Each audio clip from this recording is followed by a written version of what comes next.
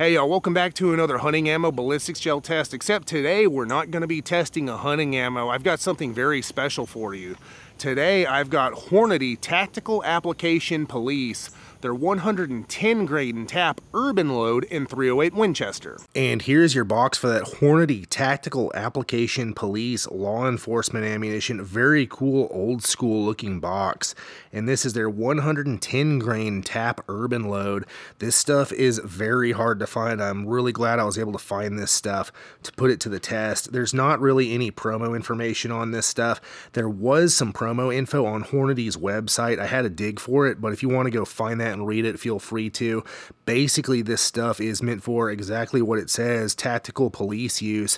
It's meant to not over penetrate and to be sort of frangible to prevent collateral damage. So here's your muzzle velocity, 3,187 feet per second. We will be shooting this from a 22-inch barreled Ruger American, so we'll see how close we get to that velocity. Let's go ahead and pull this stuff out and take a look.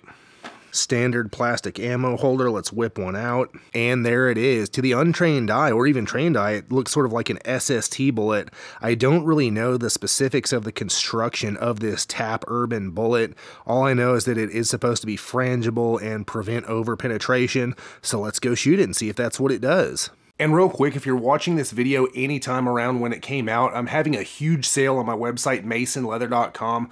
Go check it out and get yourself something. And my test rifle today is my Ruger American Standard, chambered in .308 Winchester, of course. It has a 22-inch barrel. I did have it threaded so I could use a Silencer Co. Hybrid 46 suppressor. And coming on back, I've got it topped off with a Vortex Diamondback 4-16x42 scope. Definitely helps see the gel blocks down there. And of course, I've got one of my handmade leather cartridge cuffs on the buttstock. Check out my website, masonleather.com. I would love to make you one. And I've also got one of my super thick Latigo leather slings on there. Those are also available on my website. And coming around to the other side, I've got to show you my whitetail deer design. We'll be taking 3 shots from 100 yards, firing into 10% ballistics gel that has been calibrated to meet the FBI's ballistics testing protocol. And while ballistics gel isn't an exact proxy for big game, it does provide a repeatable medium through which to test various bullets and ammo against each other. After the shots, we'll examine bullet expansion, weight retention, penetration, and velocity. My goal is to provide hunters like you and I with the most objective information possible to help us make the best choice for our particular hunting situation. The ballistics gel in this video has been sourced from Clear Ballistics. You can find a link in the description. So let's go ahead and shoot it.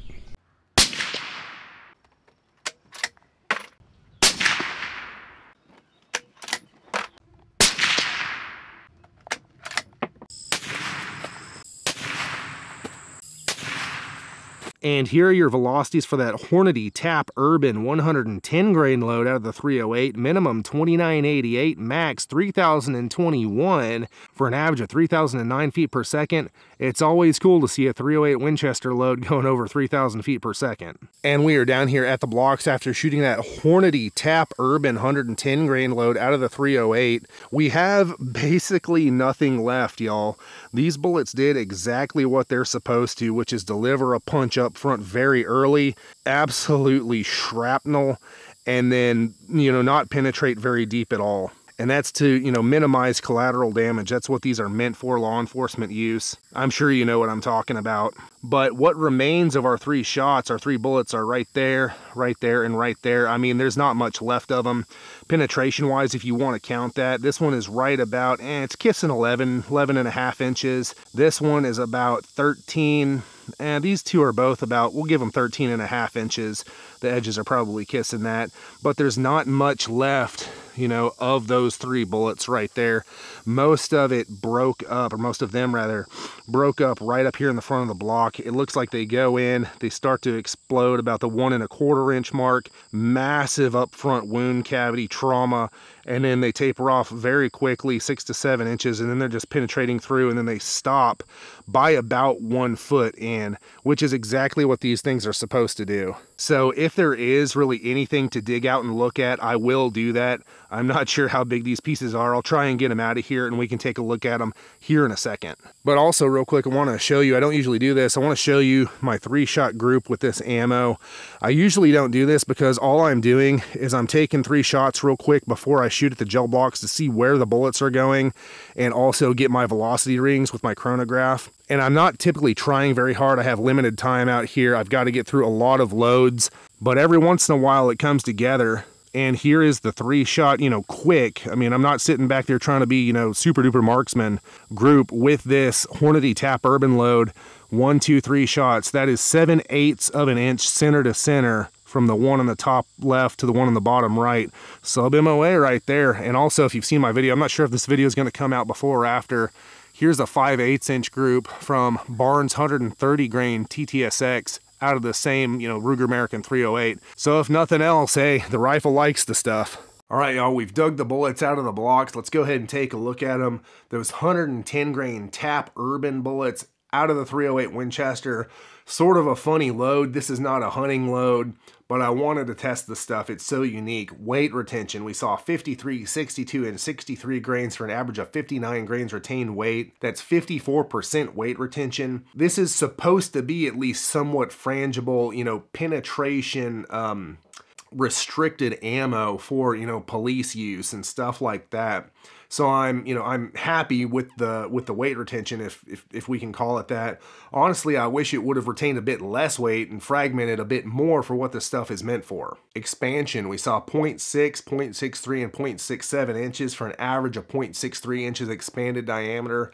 That works out to 2.1x expansion, which I think is going to get the job done, again, for what the stuff is meant for. Velocity-wise, the stuff was going pretty quick. Our high was 3,022 feet per second.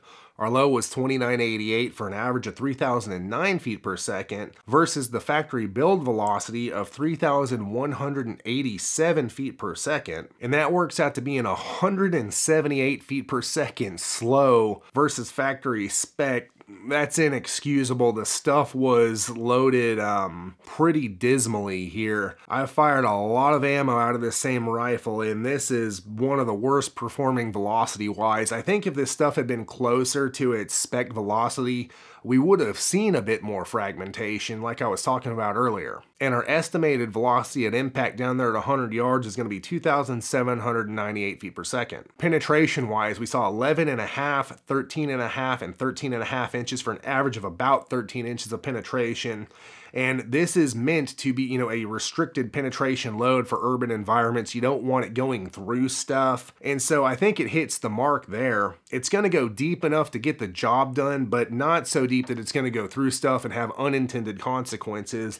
I think it did exactly what it was supposed to do penetration-wise. And kinetic energy-wise, with a 110 grain bullet going on average 3,009 feet per second, we're looking at 2,211 foot-pounds at the muzzle and about 1,912 foot-pounds down there at 100 yards. And a quick announcement before we get to my final thoughts. If you'd like early access to my videos weeks and even months in advance of everyone else, become a channel member. The links will be in the video description and the pinned comment. Thanks, y'all. All right, y'all, it's time for my final thoughts on this Hornady 110 grain TAP urban load out of the 308. This was fun to do. It's not a hunting load, it's a specialty law enforcement load.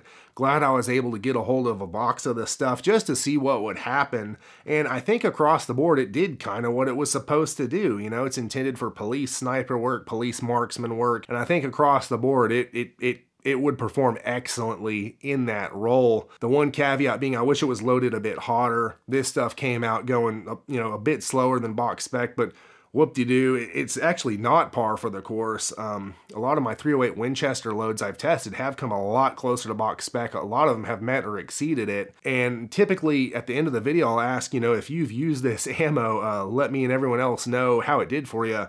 And that's the case still. I mean, if you've used this ammo in the real world, let us know in the comments how it did for you. If you've hunted with this stuff, I guess let us know.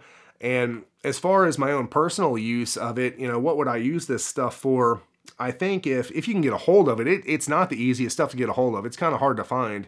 I think it would be kind of a good varmint load out of the 308. It's coming out of the muzzle pretty quick. Even though it's slower than spec, it's still going, around 3,000 feet per second. It's got that ballistic tip. It's going to fragment mostly, but hold together enough to punch through. I think this would be an absolutely outstanding coyote load for the 308 Winchester. It would do a number on them. And also, you know, a self-defense load. So if you've used this stuff, let me and everyone else know in the comments how it did for you. And check out my website, masonleather.com, and get yourself some leather gear handmade by me just for you. I've been handcrafting leather gear for hunters for over a decade, and I would love to make you something. And there are hundreds of reviews on my website, so you can see what real hunters have to say about their Mason leather gear. And also tons of photos showing all the customizable options, including name, initial, and caliber stamping, as well as wild game designs and more. Everything is handmade by me right here in the USA. I would love to be a part of your hunt through my leather gear. And it helps support this channel, so I can bring you more hunting ammo ballistics gel tests, and lots of other cool stuff in the future. The link will be in the video description and the pinned comment, or you can just type masonleather.com into your web browser, and click one of these cards for more hunting ammo ballistics gel tests.